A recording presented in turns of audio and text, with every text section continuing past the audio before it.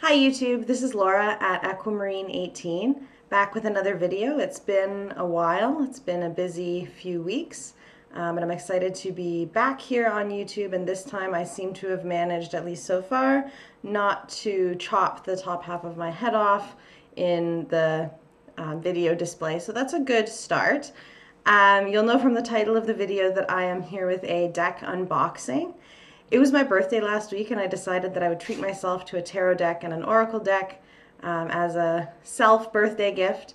I actually have yet to pick a tarot deck yet. I'm looking at a few, finalizing, decision-making. My wish list actually isn't that long right now, so I'm just kind of making that final decision. But picking an oracle deck to treat myself to was a really easy decision actually. And you'll know from the title of the video that the deck that I will be unboxing is the Nocturna Oracle, which is a 48 card deck and guidebook by Megan Weirweeden. Apologize to Megan for probably very much mispronouncing her name. Her Etsy shop is The Creeping Moon. I will link the shop below. And the reason that I chose to get the Nocturna Oracle is that I already have and very much love Megan's tarot deck, which will be familiar to many of you, which is the Anima Mundi tarot here. I'm not actually sure if I have the second or third edition of the Anima Mundi. It comes with a few. The later editions have some blood that was present on the Ten of Swords has been removed in the later editions, and mine is one of the ones that doesn't have it, if that helps. I really love the Anima Mundi Tarot for a number of reasons. It has one of my favorite moon cards of all time, and the moon is my favorite major arcana card. It's so simple, but so beautiful, and I think says so much. And I love the way that Megan paints these skies in many of her cards, like this Two of Wands. And I really like, and I know some people don't like this, I really like that I feel like Anima Mundi Tarot is a kind of halfway between Rider-Waite-Smith system and a pip deck. So you have the pips like this, for example, in the Eight of Pentacles here, arranged there. But you also have some imagery that speaks to Rider-Waite-Smith kind of meanings. So we have in the Rider-Waite-Smith, the Eight of Pentacles has the person working at the workbench making the pentacles hard at work, and here we have beavers working to make a dam, which makes a lot of sense. I think similarly in the Ten of Cups you have usually this kind of happy family scene, and in the Anima Mundi Tarot you get the harmonious school of fish with, in a kind of pip style, the 10 cups. I think the deck is really beautiful. The guidebook that it comes with is not too big. It fits inside the box, which is great. It's a small book like this, and it has a very few spreads there, and it has card meanings upright and reversed for each. And she does provide for the cards that have animals in them what the name of the animal is. Doesn't go into too much detail about why the particular animals were chosen for particular cards, but I think if you work with animal energy, if you have associations with animals, it's quite intuitive, at least for me, to tell why certain animals were chosen for certain cards. So choosing the bees for the Three of Pentacles, for example, for a card that in Rider-Waite-Smith speaks so much to hard work, to teamwork in particular, makes a ton of sense. Choosing an animal like a sea lion that's really playful and really communal and has really strong kind of familial and friendship bonds for something like the Three of Cups makes complete and total sense. Similarly, the Four of Pentacles with the raccoon there, kind of hoarding his pentacle perhaps. A lot of sense. And other than this, it's maybe worth mentioning, I think, for the Anima Mundi Tarot, the cardstock is great. It's very kind of linen type finish. It has the gold gilding on the sides, which looks beautiful and has held up quite well, actually, to a lot of shuffling. The box is sturdy, lots to make the Anima Mundi Tarot one of my favorite decks. So when I saw that Megan was coming out with an Oracle deck, I knew that I would purchase it eventually, and it's been out a few months. It's not brand new, but for my birthday, this is the deck that I chose that I'm very excited to now unbox.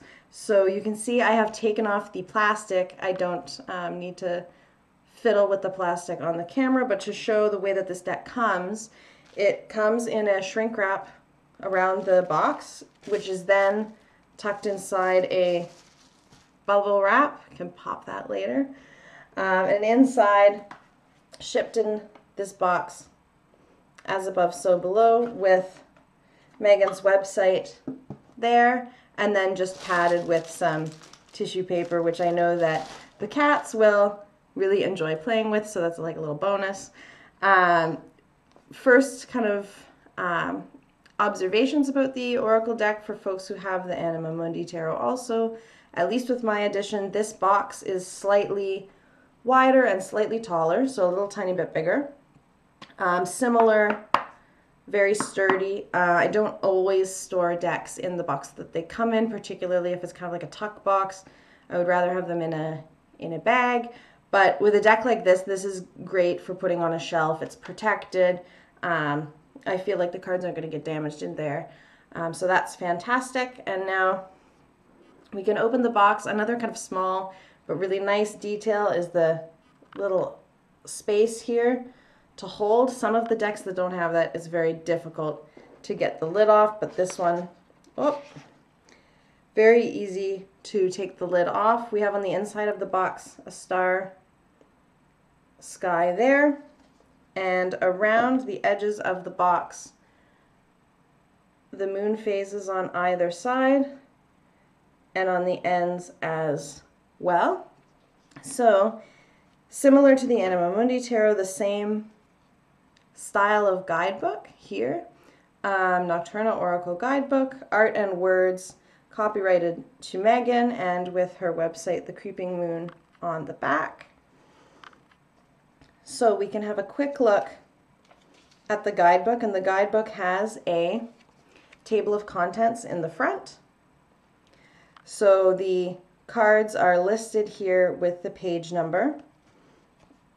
And that's helpful because looking at the first card that's visible on the top of the stack, these cards are not numbered. So having that list there at the beginning is going to be, I think, helpful for looking up meanings.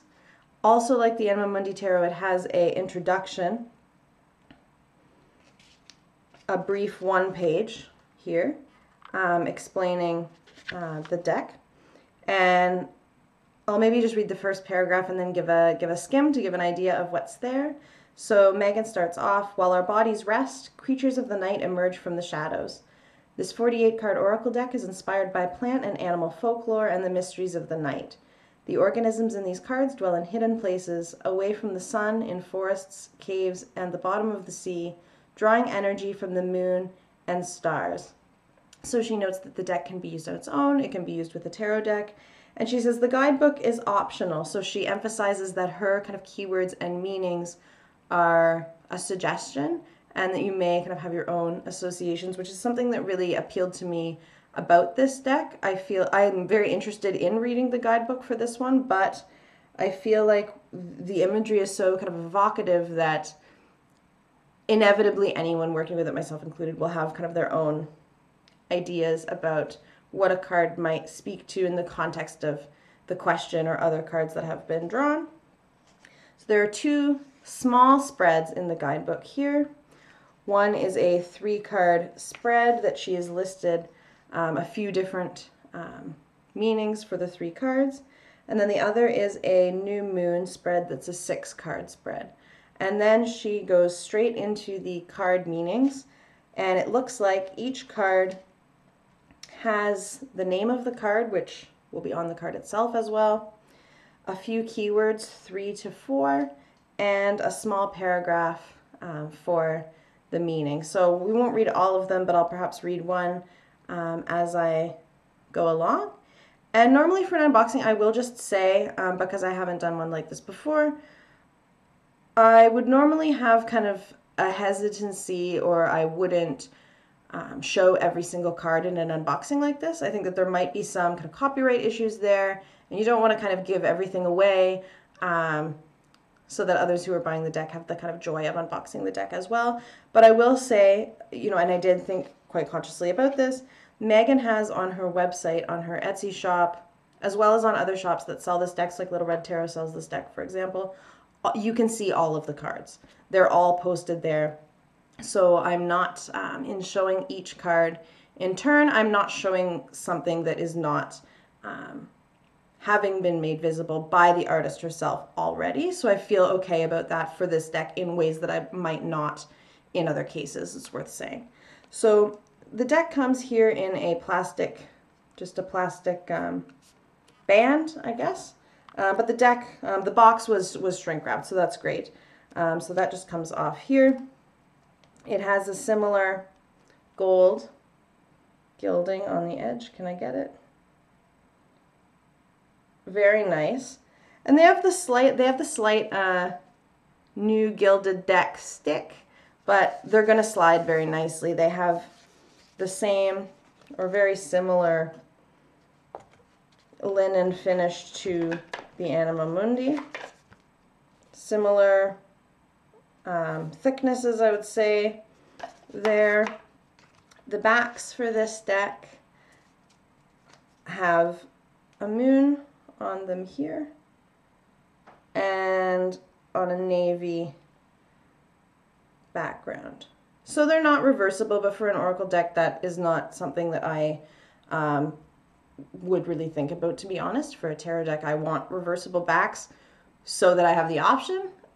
Maybe I'll make a video about reversals later. But for an Oracle deck, I've never used reversals for an Oracle deck, so in no way does that detract from that. For me, it wouldn't even be a consideration. So I can tell already this deck is incredible, and it has you know, everything that I love about the Anima Mundi and Megan's artwork. So we'll get straight into the cards just to have a quick skim. It doesn't look like there's any real order to the cards. As I mentioned, they're not numbered, and they're definitely not alphabetized either. So I think that they just come in the order that they come in, and there's no kind of system to that at all. So the first card we have here, and I want to just check that I'm not showing two by accident, Dusk. It's amazing. It reminds me a little bit of that favorite moon card. Moth. Really pretty. On a black background. Fog. As you can see already, will the camera focus? This reminds me a little bit of the jungle on the world card in the Anima Mundi as well. But fog, you know, you can come up with immediately lots of kind of associations with this, right? Not being sure of where one's going, not being sure about, you know, the outcome of a decision that one needs to make now, perhaps feeling a bit confused or misled by the fog. There's lots of things that you could kind of come up with to go with a card like that. Jellyfish reminds me very much of Anima Mundi here again. Beautiful. It really looks transparent almost, as jellyfish are. Fennec Fox. Well, I don't think I've seen him before. He has very large ears here. Wisteria. So this is not an animal oracle deck. I love animal oracle decks, but it's a very much nature-based, so there's a lot of plant cards in here as well. Wisteria. Chambered Nautilus.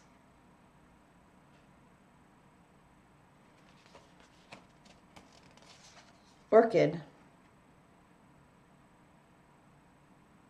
And flowers are not something that I work with too much, to be honest. I don't have any oracle decks that are flower-based, though there are a few that are very beautiful, I think. So these are some cards that I think I'll use the guidebook for more.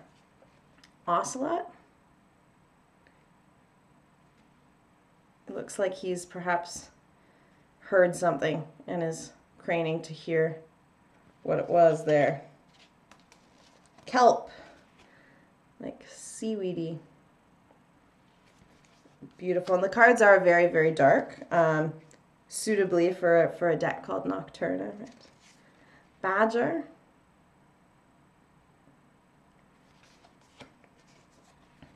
Frog. Manta ray. That's not one that I've seen in a lot of animal oracle decks.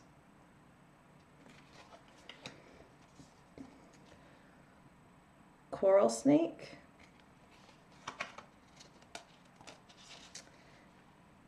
Night sky. So here we have the same as the inside of the box.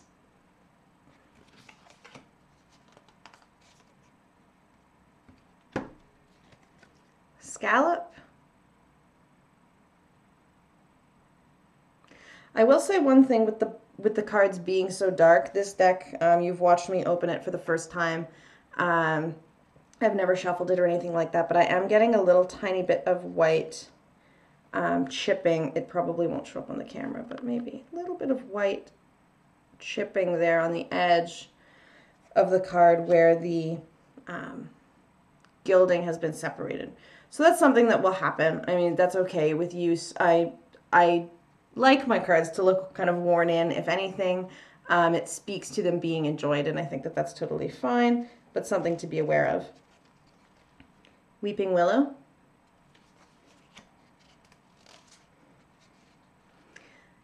Mushrooms. Now here's a good example card to maybe we'll look up the meaning for. I have very particular associations around mushrooms because for me they are a serious allergen, a dietary allergen. So when I think mushrooms, my kind of immediate thought is avoid. Avoid, avoid, avoid. That is a thing that makes you sick. So perhaps we can see what the guidebook has to say about this. And I will say, looking at this now, that the guidebook table of contents is in the order that the deck comes in. So no numbers, no system, no kind of alphabetical, no pattern to that order, but the order aligns. So for mushrooms in the guidebook, we have the keywords growth in dark times and longevity. And Megan writes that Asian cultures associate mushrooms with longevity and strength. Certain edible mushrooms, such as shiitake, were used as herbal remedies for centuries. Mushrooms grow in the darkest, most unexpected places in damp soil and rotting wood. Some species, such as morels, grow in places where there were previously fires. Even in difficult times, life finds a way. So that's a really lovely kind of positive reading for a card that I would immediately see and want to put as far away from me as possible, not because the picture isn't beautiful, but because of my own associations with it. So I'm going to look forward to looking through the rest of these for sure. Asphodel. I did not know that asphodel was the name of a plant, but it is the name of some local, like place. It's a local place name near where I live. So that's interesting. I'm going to look up that one later. Blue Morpho butterfly. Beautiful. I always love seeing these when you go to like a, I'm sure there's a name for it, but the kind of enclosure with butterflies in it, a kind of a nature center or something like this. These always are so striking and beautiful. Pitcher plant, some cards sticking here. Pitcher plant. I'm really going to have to look up the plants because I don't know, other than I guess now knowing that these are plants that kind of thrive in darker environments because they're in the Nocturnal Oracle, I don't really know anything about these. Shark, very cool. And in Megan's kind of painting style, I really like the way that she uses light in her work, the light off the water, in skies, and here you can see the light just catching the shark underwater in a really beautiful way. Gecko.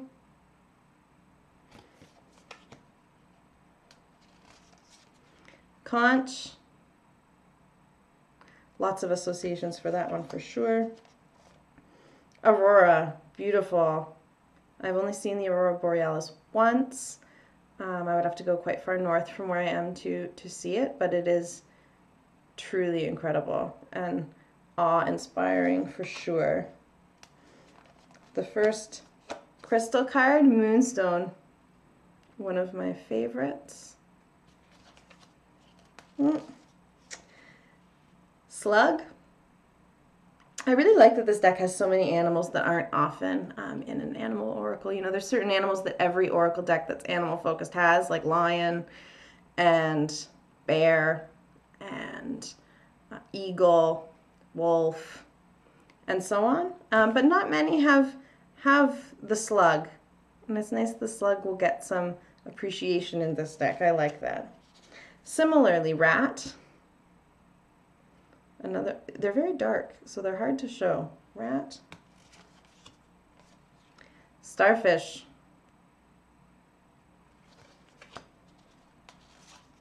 Owl. He was bound to show up at some point. Very wise, of course. Geode. Very cool. Cayman. Here's the cayman. The cayman looks like a sort of alligator type creature. Maybe we can quickly look up the cayman because I'm curious about what they're all about here. So the cayman, and she did this in the Anima Mundi Oracle too, she gives a Latin name as well as the kind of colloquial, I guess, or English name for the animal. So cayman, not going to attempt the Latin name, that would be terrible. And she notes in her description that during her trip to the Amazon in 2018, they took a night canoe ride to look for cayman. So that answers my question, which was where does the cayman reside? And so her description there has some reference to Inca mythology and kind of the cayman's behavior and what they do. So that's really neat. I really appreciate that because it gives a kind of extra level of insight as to how she got from the animal or plant or stone that she picked to the meaning that she has put in the guidebook. Snow. I must say this is another one, unfortunately, because of where I live. Snow is another one that screams avoid to me. I am very snow averse, and we have had a lot of it where I am. But the depiction of snow here is beautiful, so I like that. Scorpion. Oh, these few are very, very dark, almost hard to see there. Scorpion. Grasshopper.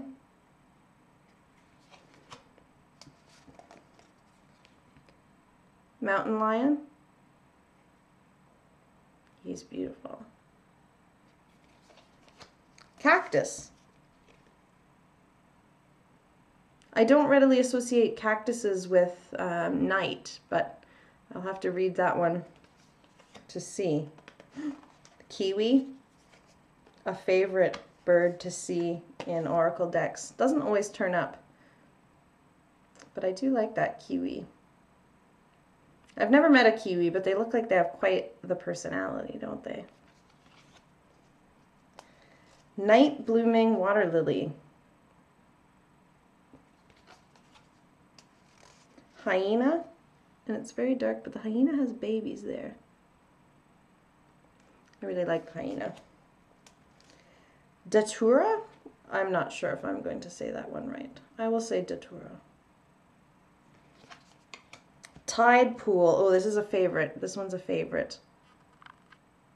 Tide pool. The possum with the O, so perhaps opossum or perhaps just possum. I have met possums. They do live around where I live, so I have associations with the possum, having grown up with those around. Lavender.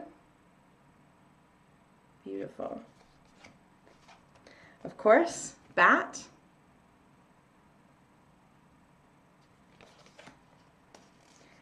Clownfish and anemone. So there's two here. And I feel like the clownfish and anemone are kind of symbiotic, right? They rely on each other, so lots to get from that. Fireflies. One of my favorite things to see camping. And finally, the last card is Dawn. So just going back, the card started with dusk, with the setting sun there, and we ended at dawn. So they're somewhat similar, but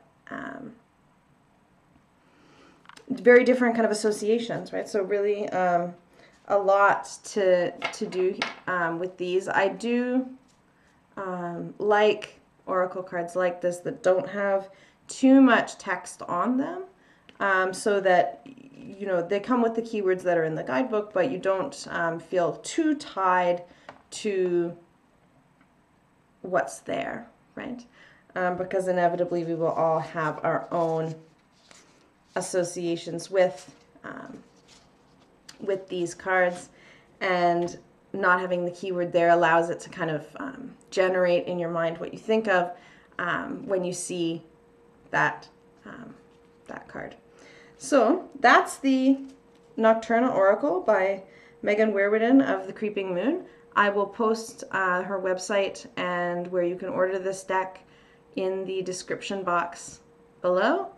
And thanks for tuning in and for sticking around this long for my lengthy unboxing video. And I will see everyone again soon. Bye.